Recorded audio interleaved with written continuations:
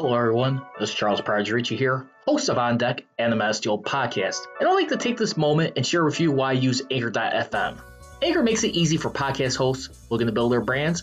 Plus, what's even more unique is you don't need much expensive equipment to record and upload your shows. You'll not only be provided with your audience reach, but get this, you'll have the opportunities to be matched up with sponsors and make some money doing it. Sounds good, huh? Make sure to cash in on your career by simply going to Anchor.fm.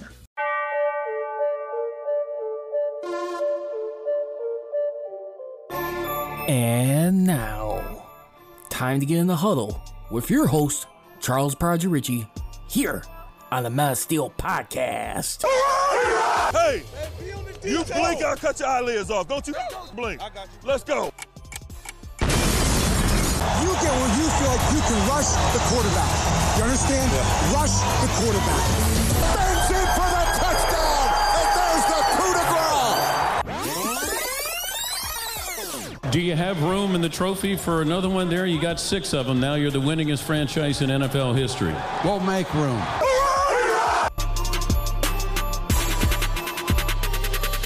And welcome once again, everybody, to another edition here of the Mass Steel podcast. Well, of course, here's truly Charles Prodigy here. You can follow me here on social media, on Twitter at Mass Steel CGR. Mass Steel podcast on Instagram is at Mass Steel Nation. Definitely getting some stuff right now. Just recap once again. Remember, David DeCastro no longer is Steelers. He was released on Thursday, as we found out. And it sounded like it was a non-football injury. Said he was having ankle issues recently, and definitely could have kept him months. Question is, too, will you consider retiring as well? And now you got like the newly acquired right guard for the Steelers at this point in time, and Trey Turner here. Trey Turner, he's definitely been puzzled with a few injuries to the last 3 seasons, but like I said, the only first impressions I'm getting off this guy right now is that he could probably be a help in the running game. The only concern is right now, as pointed out by one of the many people in the media, more particular, host of 93.7 The Fan, the Pony Miller Show, and Philip Pony. You can follow him on Twitter at the Pony Express. Basically, he was found out from an insider too. It more relates to Trey Turner, was that he was terrible last year.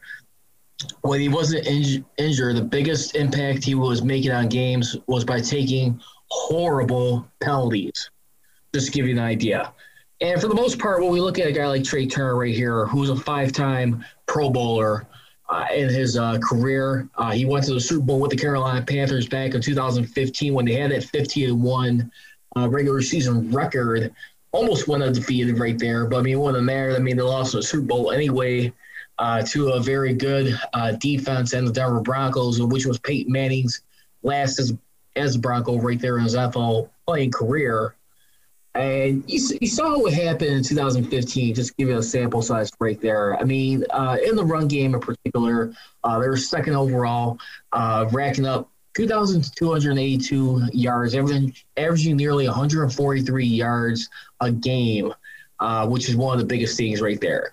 The biggest issue I take right there, too, is the sacks that have been giving up. I mean, so you got like this new wave of the offensive lines we have been looking throughout the off season, including starting from the end of 2019.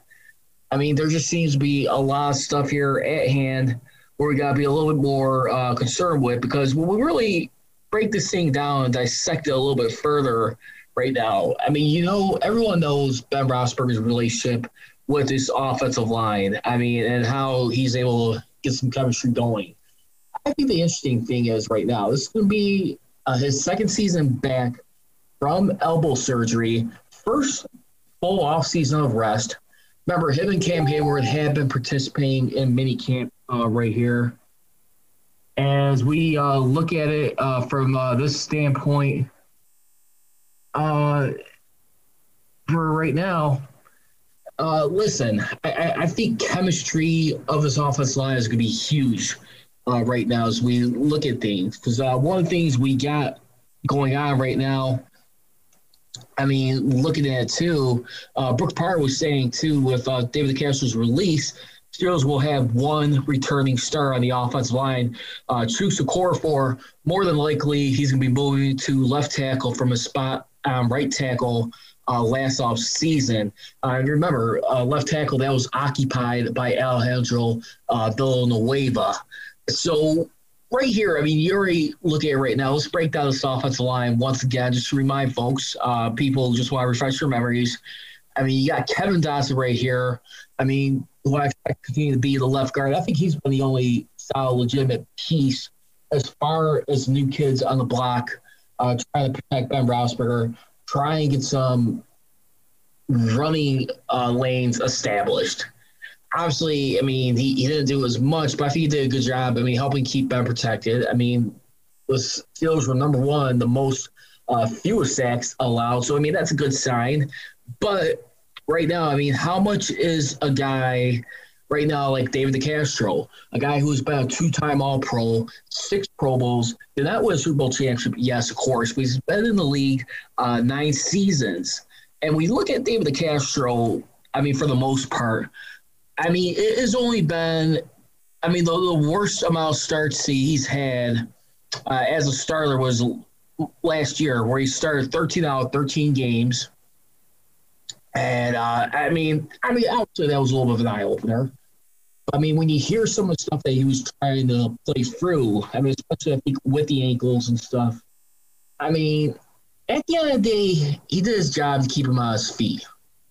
The biggest question I did pose on the last show was that will more sacks be surrendered right now, the chemistry? Then you look at it like a little bit further too. No more Marquise Pouncey right now. So is that going to be B.J. Finney or more likely Kendrick Green? And remember with B.J. Finney right there, he was the guy who fumbled the ball when Mason Rudolph was in there, had a shoulder injury, and he was done for the season at that point. I mean, B.J. Finney, I think for the most part, I mean, when we look at him too as well, I mean, Finney, I don't think was as bad.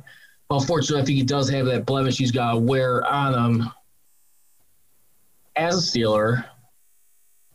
And you look at him and his career here, I mean, yeah, I mean, he was last with the Bengals and the Seahawks. But still, I mean, I thought he did a decent job. I mean, for the most part. I mean, he played in 13 games in 2016. The most he's played 16 games. And in 2019, he was only able to start 4, but still, listen, I think Finney is still not a bad transitional piece for this line as we look at it. So I'd like to hear your thoughts right now. Feel free to hit me up, leave me a comment. You can also, if you guys are tuning into the Mountain Steel Podcast, feel free to tune in. You can just search the Facebook page, Mountain Steel Podcast. If you guys want to leave a like, feel free. And if you guys ever want to follow it by following through an handle, you can just definitely look up at Mountain Steel Nation for the most part. So that's where we're at right now as far as this goes on. And one of the questions, too, I think a lot of people were, looking at, too, because I think the Steelers did get a little bit of hot water with not reporting Ben Roethlisberger's elbow injury right away. That was one of the things that was brought up by Ron Cook and Joe Starkey. And so I remember, I think the cap savings on this was going to be about, over $8.75 million. With that release that happened. I'm going to go ahead and double check that as we go along. For the most part, yeah, $8.75 million they will be saving. He was going to be due to have a $14.3 million cap hit, just to recap, for the Steelers' salary. And now that he is gone right now, will David DeCastro challenge this right now? Will there be some sort of a hearing on this and see if they want like if he's going to be need to be compensated, because if it's not football injury related, I mean, when we look at, because remember, he played for the double injury last season and appeared to have recently suffered an ankle injury. And that'd be really wonderstone right there. But the only thing was, when he did try fixing it a year ago, as far as the ankle, the bone spurs kept coming back. He said it nagged me pretty bad all last year. He was never on the injury report for the ankle. He was on it for knee, hand, abdominal, and not injury related. So I think the Steelers right now are just trying to be in compliance with the league.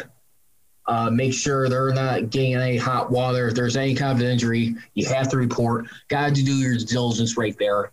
And I would anticipate that, I mean, being the case right now as we move a little bit forward on this right now for the time being. So, and like I said, I think my biggest takeaway, I mean, when we look at like Trey Turner, let's just go to the flip side of that right now.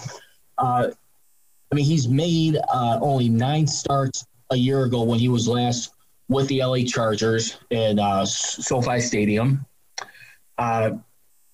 especially when he played in that area with the Chargers. Here's his injury history from what I looked up on Wikipedia. 2017, he missed the final 3 games due to a concussion. 2018, he missed 2 weeks and 3 due to a concussion. Week 17 due to an ankle. Now, at a point, too, I mean, Trey Turner, for the most part, in his NFL, career, like after his team made the Super Bowl despite losing, coming runner-up to the Broncos, and a year later, after they missed the playoffs, but following that offseason, 2017, he signed a 4-year, $45 million contract extension with $20.5 million guaranteed. He started 13 games at right guard before missing about 3 games with concussions. As I mentioned, he did return in the wild card round of the playoffs. But still, he earned his second consecutive Pro Bowl in 2016.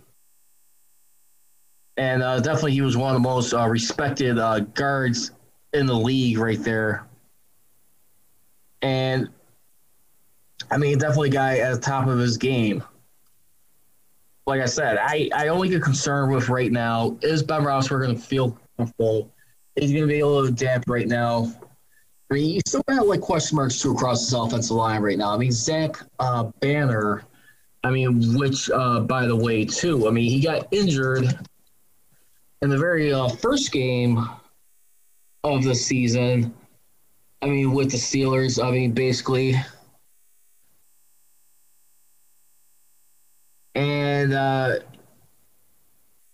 yeah.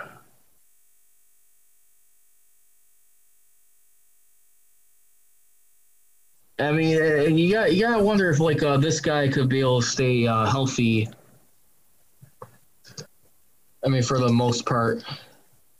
When we looked at, when he suffered a knee injury in the opener on the road against the Giants.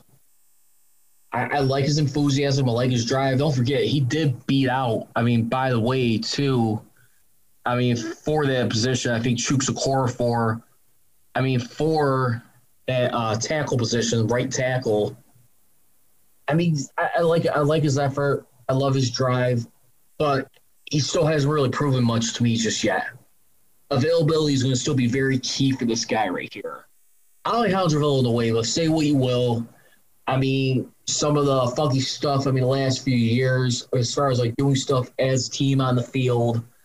And no offense. I love Alejandro Villanueva, very respected. But he also got the sense, though, too, people kind of took it for granted.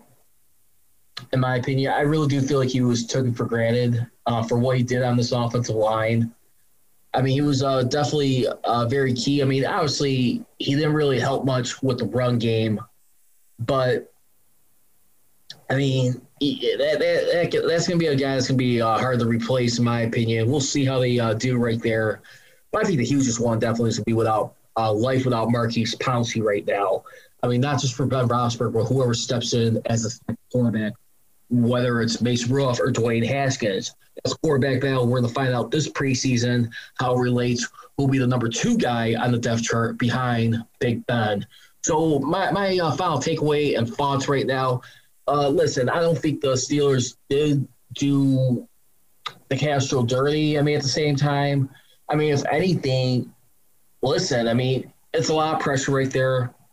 You don't want to be missing games. I can understand from that standpoint, but how much was he hiding and not opening up to Coach Mike Tomlin and, of course, medical and training staff on that team? So did he slit his own throat in a way? Quite possible. We'll see. But hopefully he'll be able to get a successful surgery. I would like to see him have a few more years left. I mean, too bad for right now. It's not going to be with the Steelers. So let's go ahead and start moving on right now with this, because I do like Trey Turner. I think Trey Turner will be an immediate impact with the run game, but protecting Ben Roethlisberger, let's find out. Hey, you blink, I'll cut your eyelids off. Don't you blink. Let's go.